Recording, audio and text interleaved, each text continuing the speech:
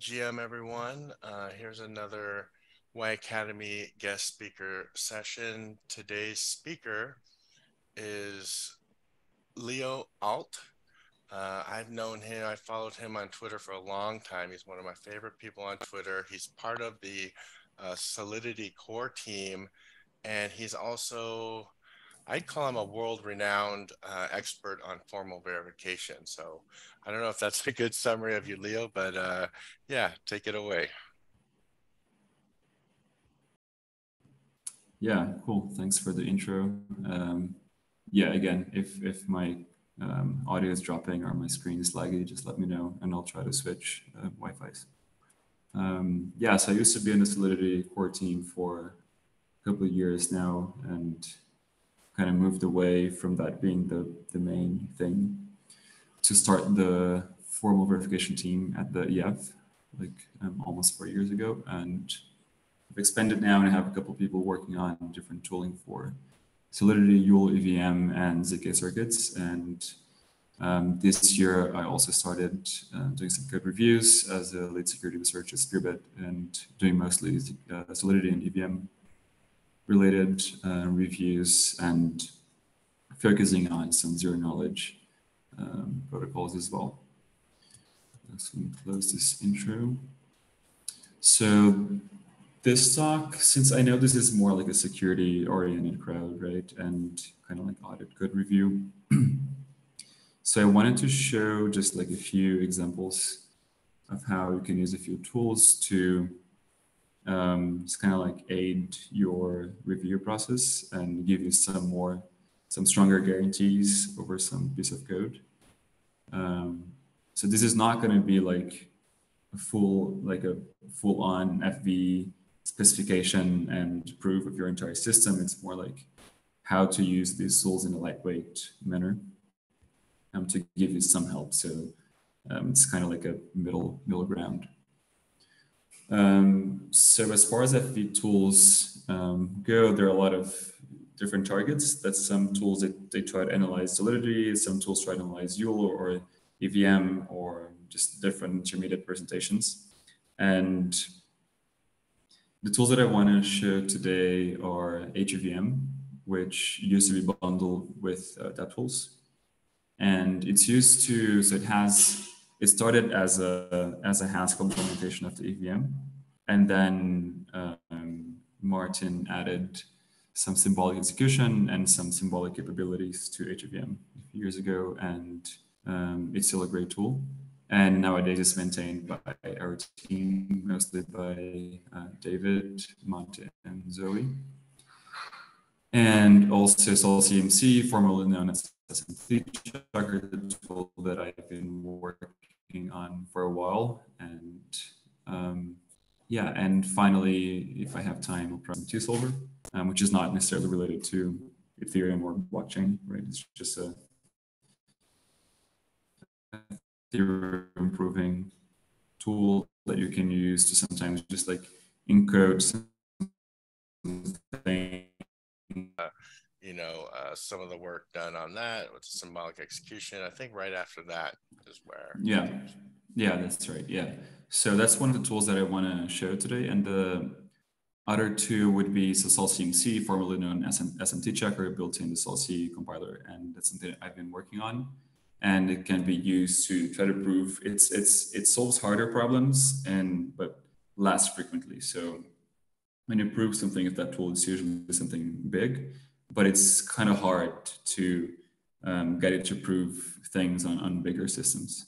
And the last thing that I want to show, if I have time, is basically how to use an SMT solver directly to prove things or disprove things that might make sense or not. In a way that's like detached from your Solidity or EVM code. And so the example that I wanted to start with is from the Seaport code base from a recent review from July, I think.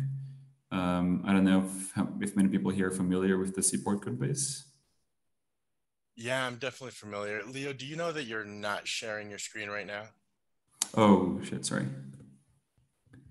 Can you see my screen? Yes. yeah, so as I was saying before, I think I dropped. There's a lot of assembly in this code base, right? So this is like a small function, but there's like much bigger functions doing assembly things, and they also have a reference implementation, which is in here.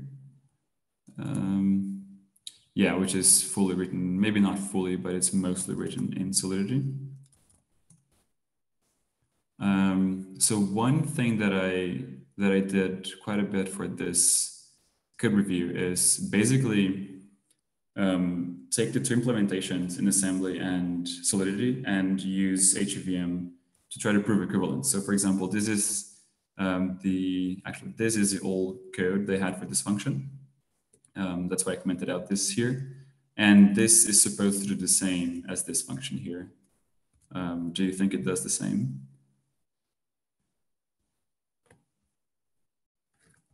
Assuming you can still hear me. We can hear you, yes. Okay, cool. I don't know the hex for seaport off the top of my head. But The hex is fine. Okay. See. Anyway, let's not spoil it. Let's just run the tool. Yeah. Let's just run the tool and then see what happens. So one, it's hard to do this directly, but like one quick way you can do this, because they are like internal functions and it's hard. You need to give the tool a path to get to that point. But one quick way you can do this, wait, I thought I had some, yeah, here. So I have this one file here. Let me comment out the correct solution.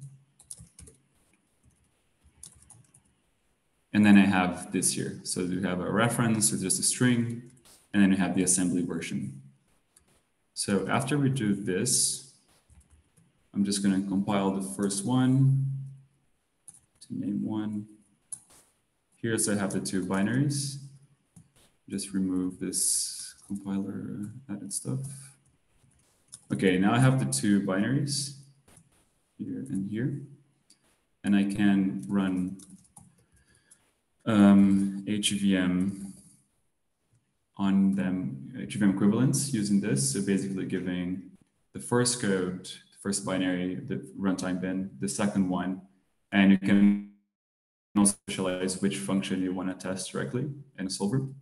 And it tells us that they're not equal. So there is some discrepancy going on between the two things. And the call data is basically, I guess this is just we can check for a name. And the problem is here, wait, this one. So the problem in this one, in this here, is that you're writing to 27, but this cuts in the middle of the word. So in the end, you're going to have a bunch of probably trash appended to the end of the seaport name, which does show up. So for example, when this code was used, you could see in interscan like just some trash after the name. So if you go in the correct one, wait. If we go to the correct one, I need to compile the name one again.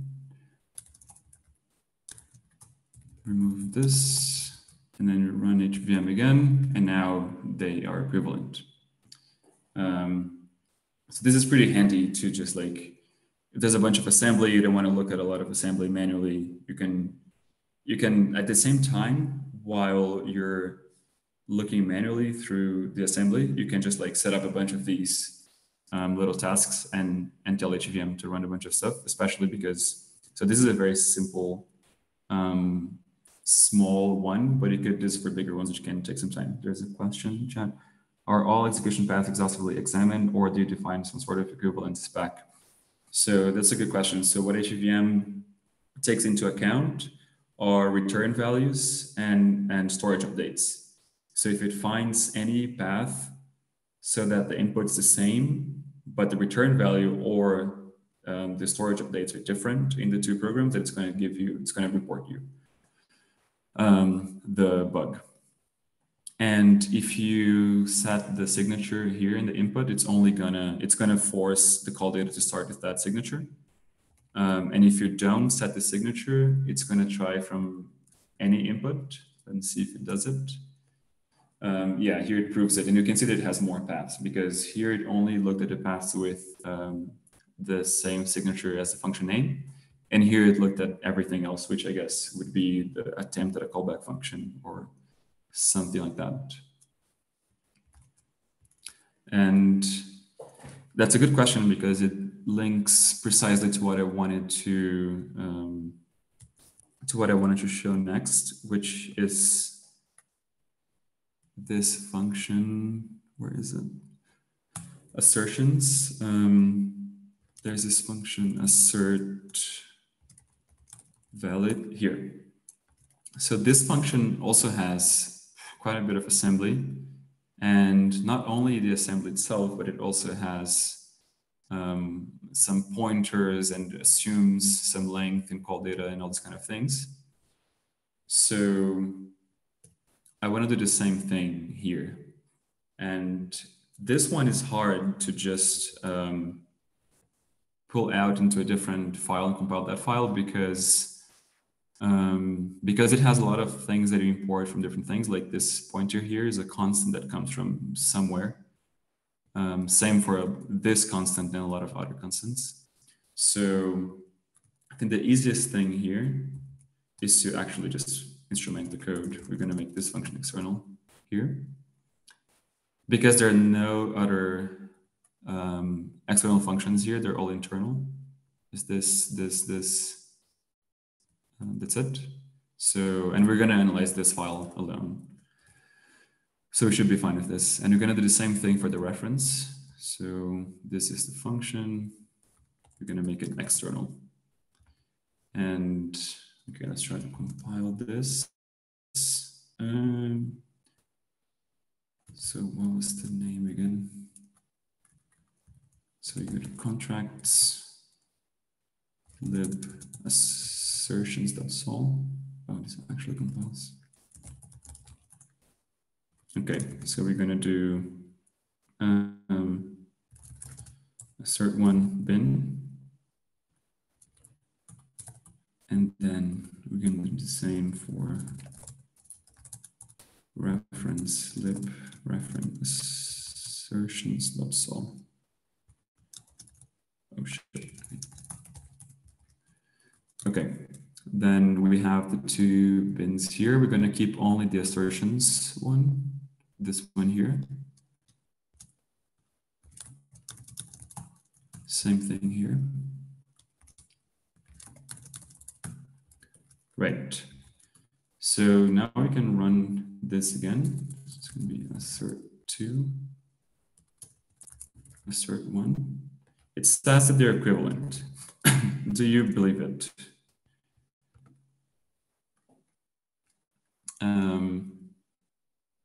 One thing we can do to, wait, I'm still assuming you can hear me. I'm just going to go on. One thing we can do, wait, can you confirm that you can hear me? Just like a thumbs up in the chat. Perfect, cool, thanks. One thing you can do, of course, if it only tells you that this is safe, like how do you know that it is actually safe, right? So one common thing is, of course, you can just inject a bug, right, and see if it catches it. So here, what we can do, so what does this function do? And this function says, so assert valid basic order parameters. So it's basically validating that the call data is well formed into some pattern that that support expects it to be with the structs and the pointers and everything. So let's change something here. So let's put like a +1 here. And then compile the first one again. Wait, oh, this is Yule. Let's do.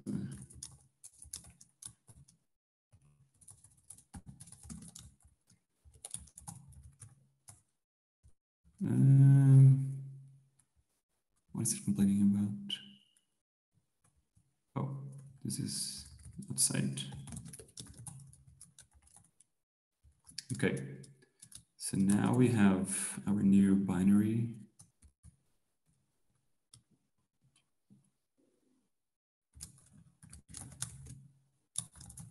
And let's run HVM again.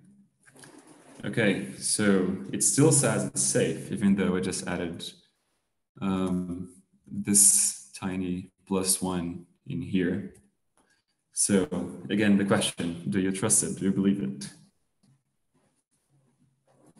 So this is directly related to the question in the chat.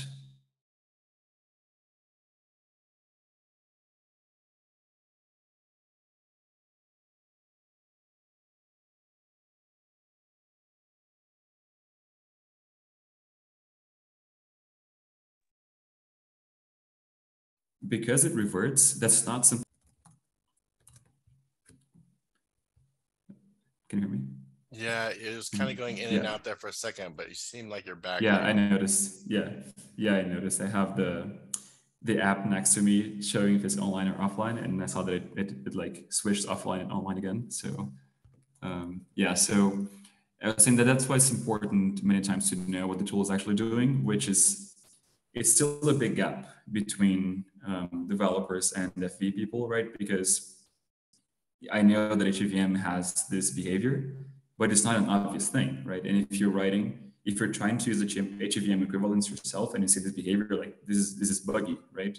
It's it is obviously not equivalent because I changed the behavior at a +1 in the pointer check. This cannot be the same. But this happens because HVM doesn't check revert changes. So one thing we can do instead, just to continue validating the actual assembly, which hasn't really been checked yet, we can make it return this valid offset Boolean instead of reverting. So here, instead of revert, we're just gonna return valid offsets. And we're going to do the same thing, of course, for our reference.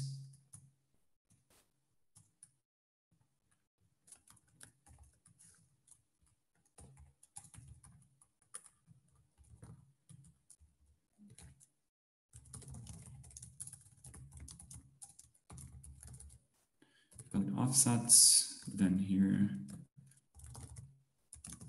we're going to return a Boolean and wait. Oh yeah, that's the solidity version, so it's much shorter. Yeah, let's go ahead and compile both of them again.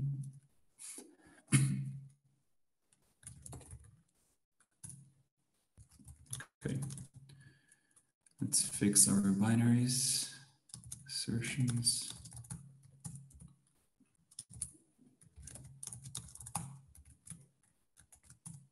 Okay, now finally. So it showed us that they are different. So when we set when we tell the function to actually return the thing, then it sees that the return value is now different. In which case, when the call data has only the signature, so it's missing all the data that it actually wants to check. This is the whole call data that makes the two functions different. So let's first fix the bug that we introduced. And this was the original one. So we did this. Let's fix this here.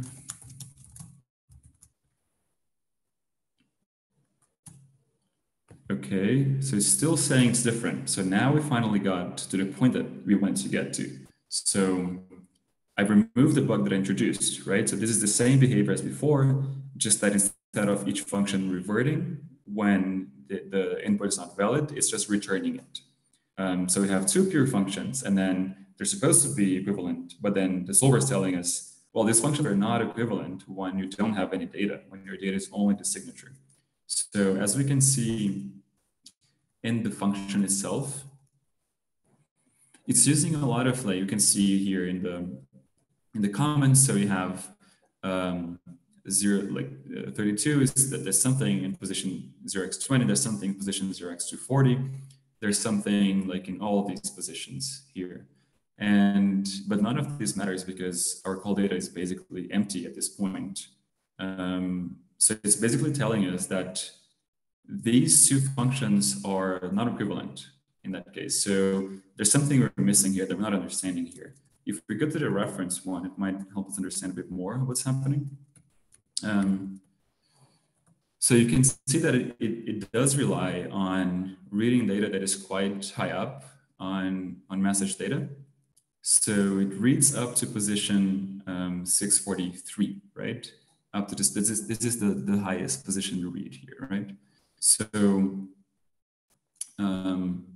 what we can do, let's just add a requirement that message length needs to be at least 644 because that's what we're reading, right? This is like an unwritten requirement. If you don't revert, which is what it was doing before. Let's do the same thing here. Compile again, wait. Oh, message data length.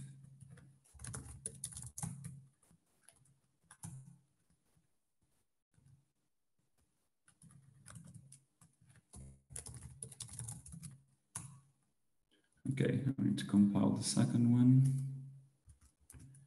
Let's again remove our extra stuff.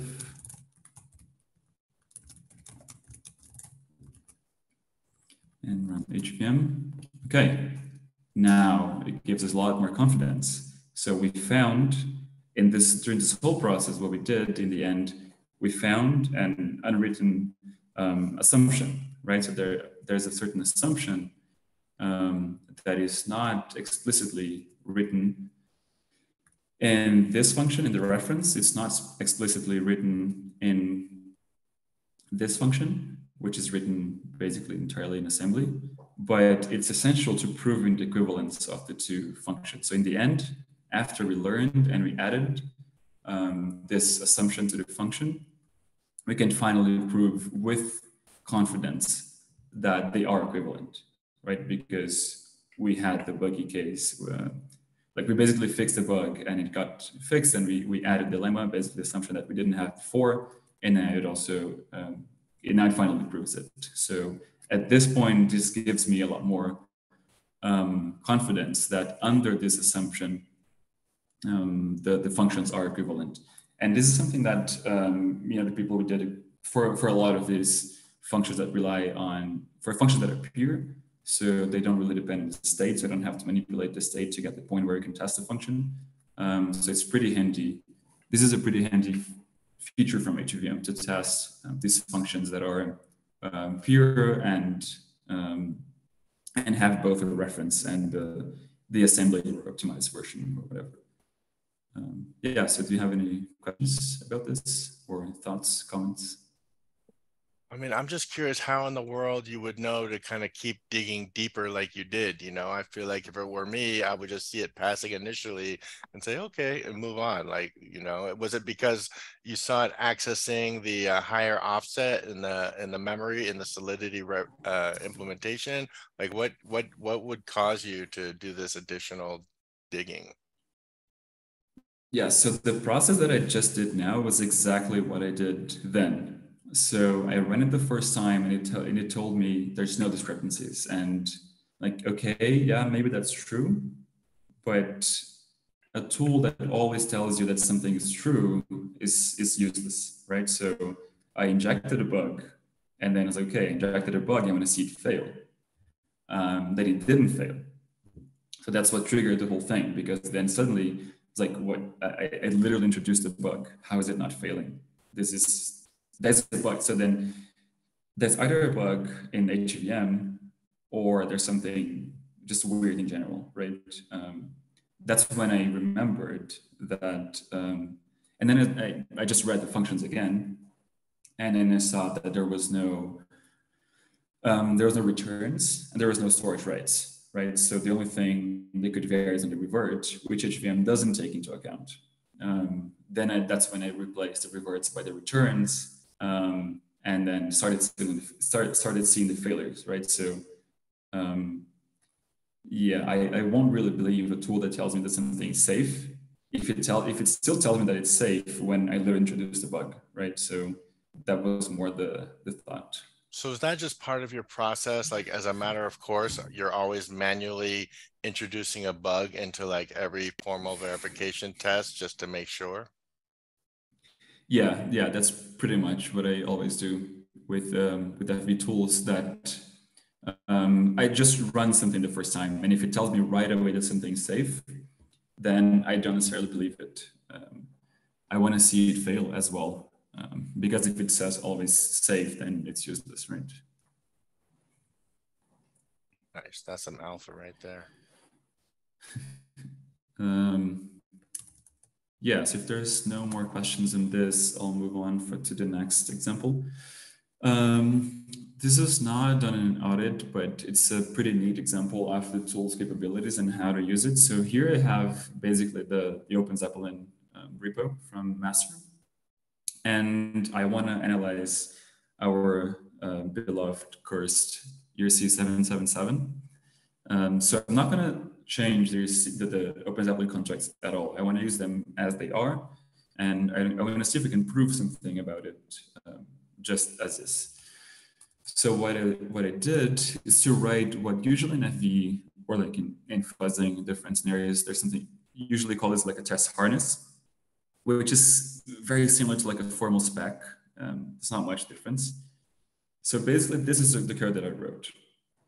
You simply import the ERC 777 from OpenZeppelin unmodified, and then I want to write a property for it.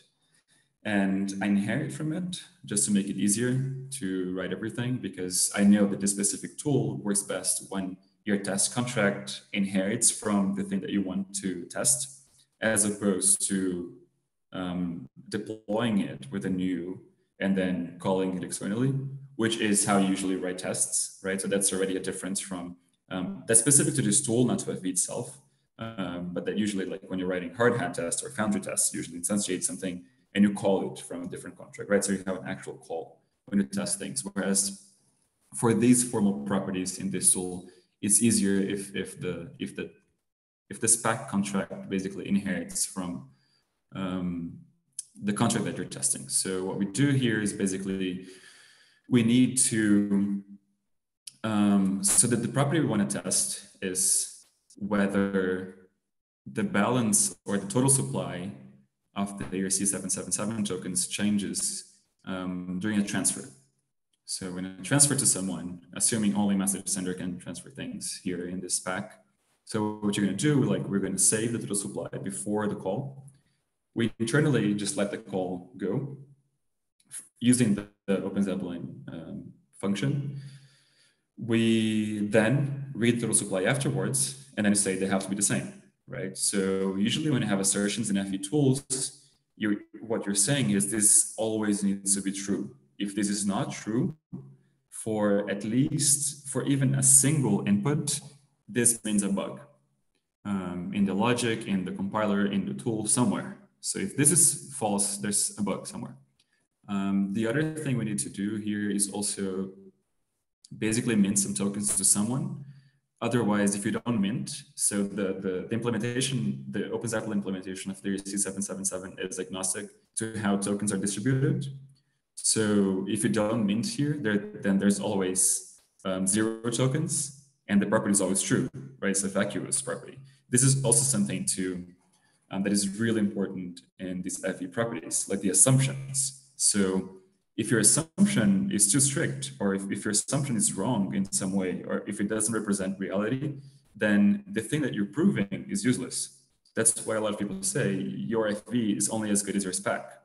Because if I remove this property is trivially true, because there's no changes ever in the balance of any account, in total supply, in anything, because the tokens will be 0 from the start. And if there's 0, no one can transfer anything to anyone, right? So the property is trivially true. So that's why we also need to instrument this somehow like this. And this is good enough to test this property, because suddenly the master sender has any amount of tokens. And if there exists a malicious behavior that the solver can has freedom to use when trying to come up with a malicious behavior and break the assertion, it will find it through this, be it transferring the master sender themselves transferring to a bunch of other people, or just being the malicious actor themselves. The solver, with this is enough freedom for the solver to decide what to do when trying to come up with a malicious behavior. Okay, so after we do this, so this is basically it. So this is our property, and we're going to tell SMT checker or solcmc, whichever name you're used to try to prove this assertion. And I'm just going to run the compiler directly here.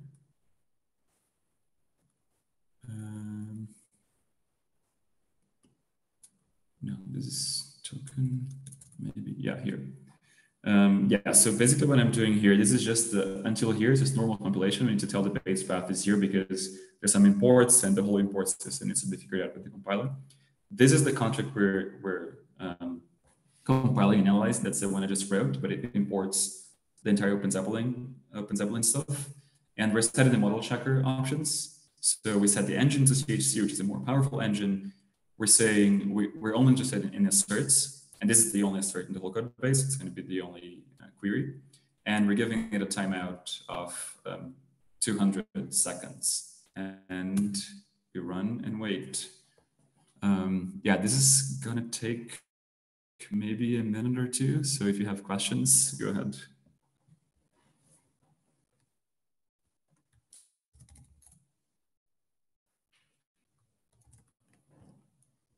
I have a question about just property testing in general. And, you know, as someone who's relatively new, I feel like that's one of my biggest challenges is figuring out the properties to test. Do you have any advice? Actually, sorry, this is the wrong command. This is the command that I wanted to run, because we've also set the contract that we want to verify and a special solver, which we need for this one.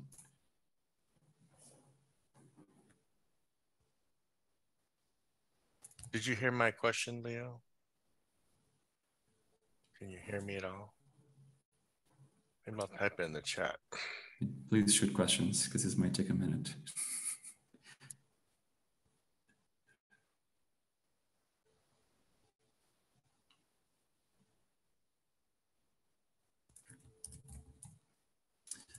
Does everyone agree? Or like, oh, sorry, I asked a question, but it seemed like you didn't hear me. Yeah, I did not hear you. Let me see if my audio is set up. Oh, yeah, sorry. Can you try speaking now? Can you hear me? Yes, I can hear you. Okay. It was just very low. Oh, sorry. Okay. Well, I'll just try. No, my audio is low. Oh, your audio is low. Just my question was about property testing and how do you like define the properties? Like that's one of the things I find most challenging as someone who's kind of new to like the whole world of fuzzing and formal verification. So yeah, just how do we define these properties? What are some good advice on that? Yeah, that's a good question. I think it's hard to say generically, but a few pointers would be, so these tools, they focus more on,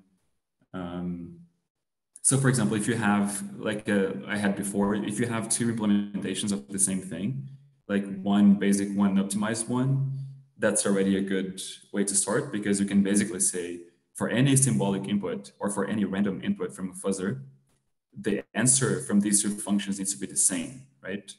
And that's already a property right there.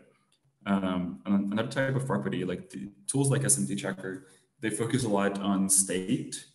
They're not very good at math. So fuzzers are much better at math. SMT Checker is not very good at math, but it's good at control flow.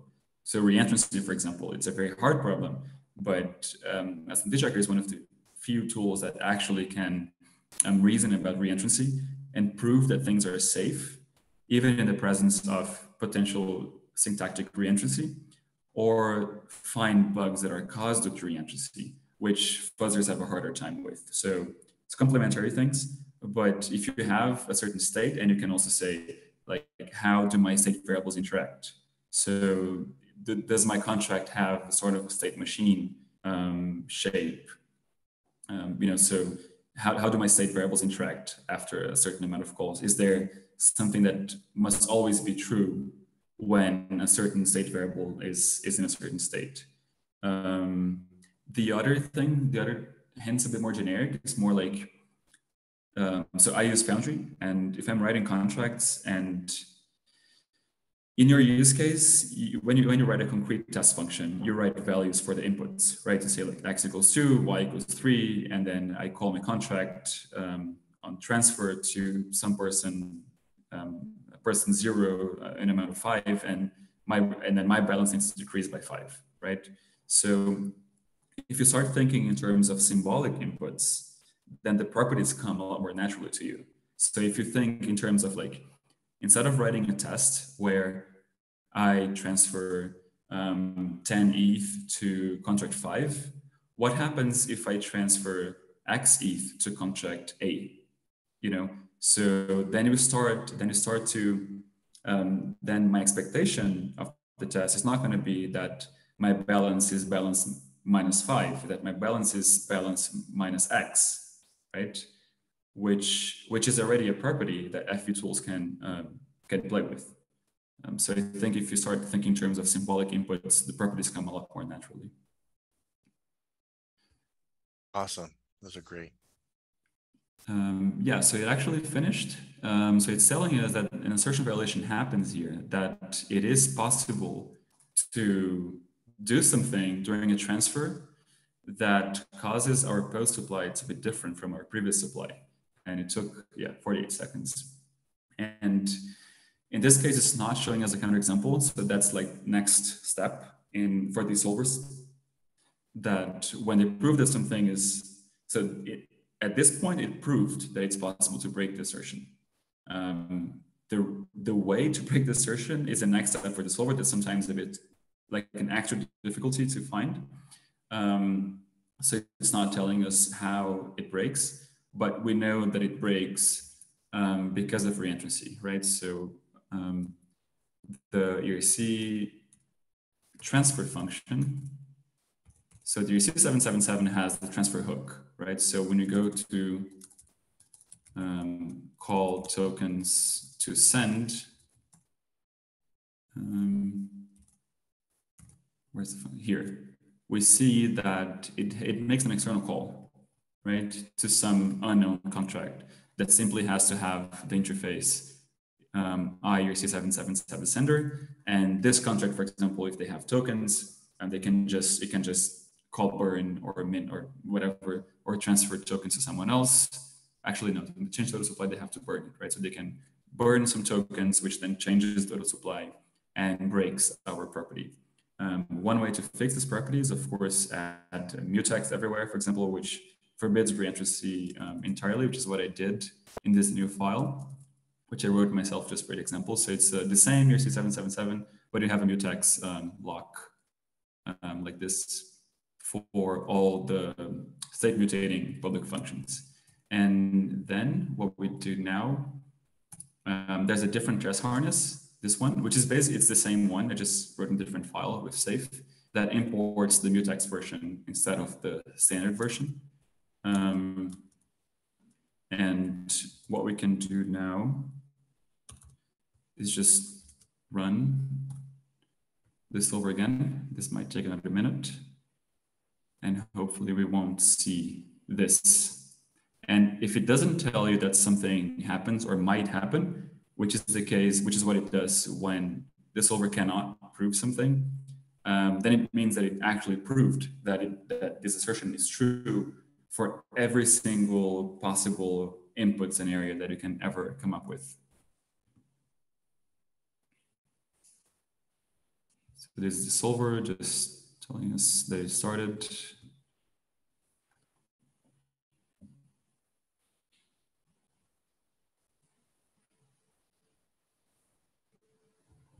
Okay, any more questions? This will take another minute.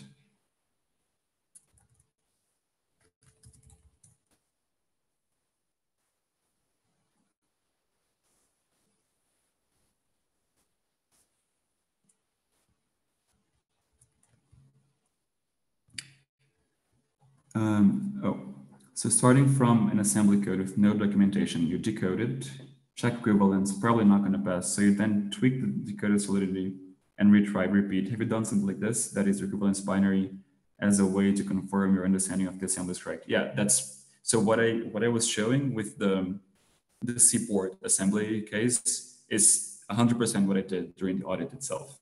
So I started reading code, get familiar with the code, a bunch of assembly. I'm not going to have time to read and decode all this assembly, especially with all the pointers. It's basically there's a lot of that in the seaport code base for memory optimization. They have a lot of custom ABI decoding, and it's much faster for me to just try to use HEVM to prove equivalence to a certain amount of confidence, right? It's never 100%. Also, when you read it yourself, so it's much faster for me to do that and immediately have a certain degree of confidence than to read all that assembly myself, which is going to take some time. That was just the question on the chat. So yeah, we go back to USC 777 and the warning is not there anymore. So this means that the solver basically was able to prove that that the assertion is true for every single case. Any questions there?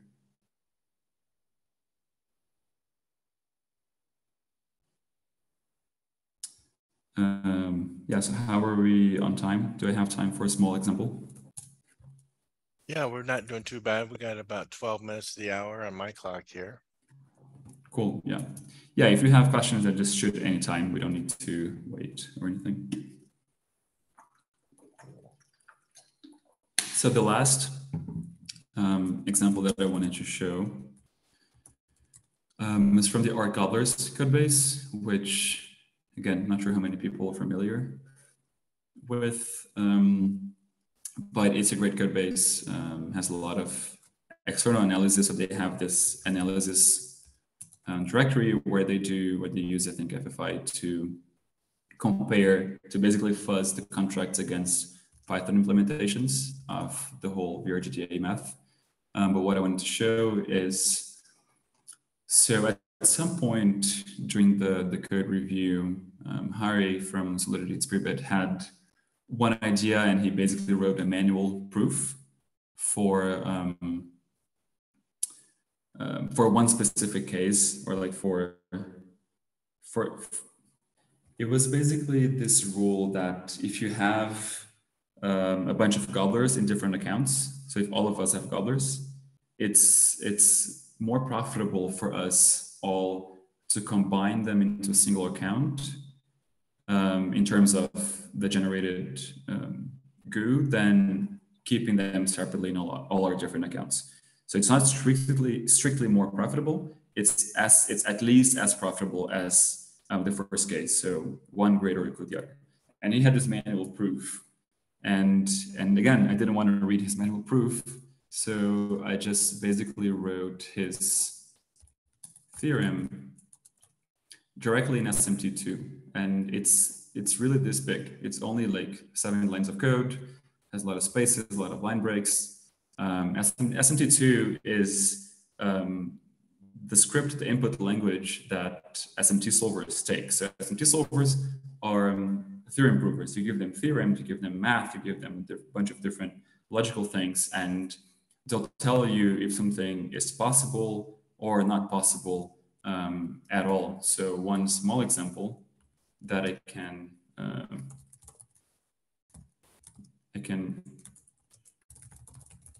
let me quickly do this.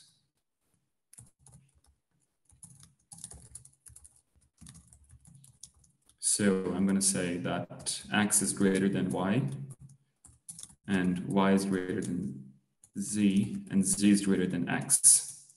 So I'm telling the solver that these 3 constraints need to be true at the same time. And then I'm telling it, yeah, just check if this is possible.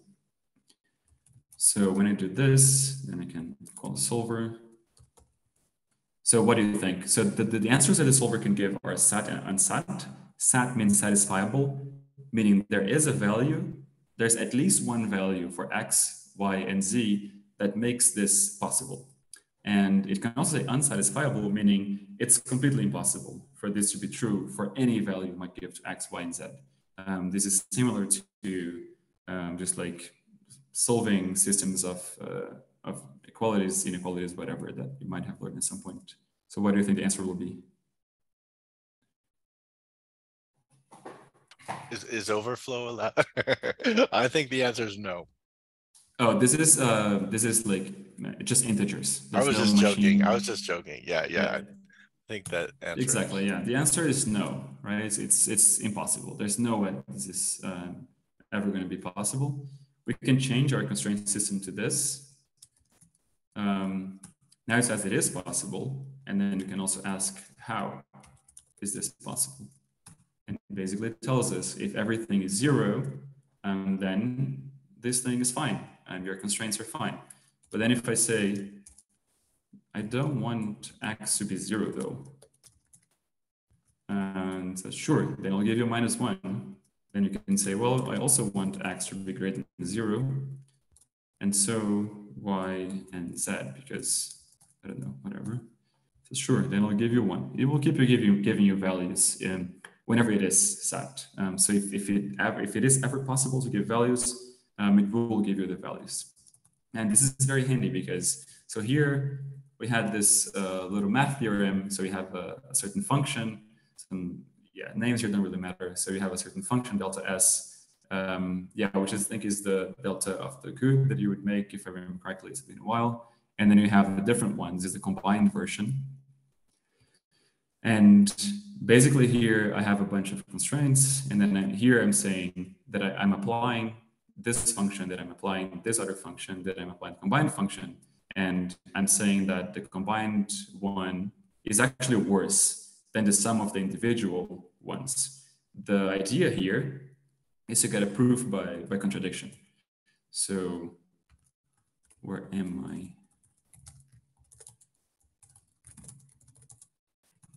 So this is, okay, so it says unset. And so it's saying it's impossible for this formula to be true. But what does it mean for my theorem? So what is happening here is I'm telling the solver the opposite of what I want to prove. I want to prove that having the gobblers in a single account is actually worse than having the separate accounts, which is the opposite of the theorem that Harry supposedly proved manually.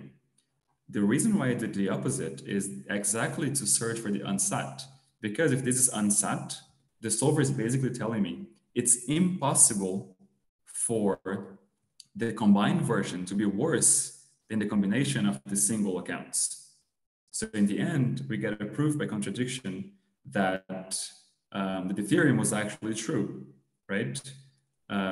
Because if it was possible, if it was ever possible to find the single accounts that such that it's a better strategy to keep the gobblers in separate accounts than in a single account, the solver would have found it, and it would have told us sat, only sat here, with those values, with those accounts. But it didn't. It told us it's absolutely impossible for the single account strategy to be worse. Therefore, the single account strategy must be at least as good as a separate account strategy. So this is something that is actually pretty simple. Like if you know, and this is just like, you might see this weird prefix notation for these operators, like function calls look weird. These are basically function calls to delta S and function applications in this case, because it's not imperative, it's a constraint language. But it's just a language, it's just math. And once you learn these commands and these expressions, you can write many of these theorems yourself and basically have a huge amount of confidence that a certain math or a certain theorem is actually correct. Because these, of course, if there's a bug in my script or if there's a bug in the SMT solver, of course, you always have that risk. But besides that risk, this is an actual mathematical proof that the theorem is correct, and it's something we can report to the people that wrote the contracts. And this SMT is actually what most of the FV tools actually generate. So most smart contract FV tools, what they do is basically write this, like take your smart contract in EVM, Joule, Solidity, whatever, and write these SMT files or Horn files in the case of CMC automatically to generate a bunch of theorems in this language and then run the solvers in the background. Yes, any questions there? Let me just keep this open.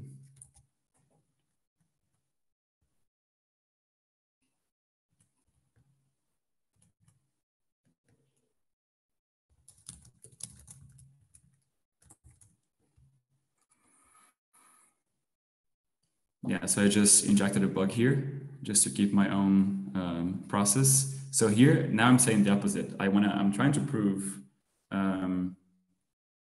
so this is entirely existentially quantified.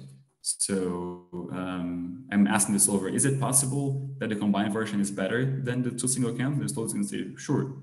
And here's one case when it's better. It's not proving that it's always better. It's showing you one case where it's better. It gives you some counterexamples, like some values that fit that constraint, and then some polynomials that fit the formula as well. That's the question. Is Certora similar to Z3? Certora uses Z3 in the background. So what Certora does, Certora Prover, they have a pretty strong static analyzer that takes your, so they, as far as I know, I don't work for Certora, so don't quote me on that, but I've had many conversations with them.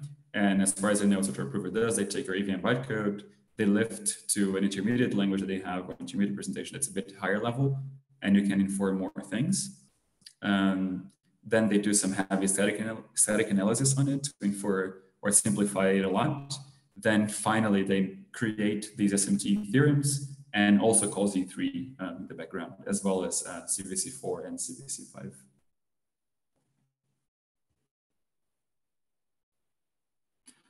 Yeah, those were the examples that I wanted to show. I hope you learned something about FV and yeah, maybe you got an interest and you can start using these tools yourself. They're still not really the easiest things to use ever. There's still a big gap, but I'm sure all the FV tooling people are working on this. And yeah, any feedback on these tools, obviously, I'm sure anyone working on FV tooling really appreciates.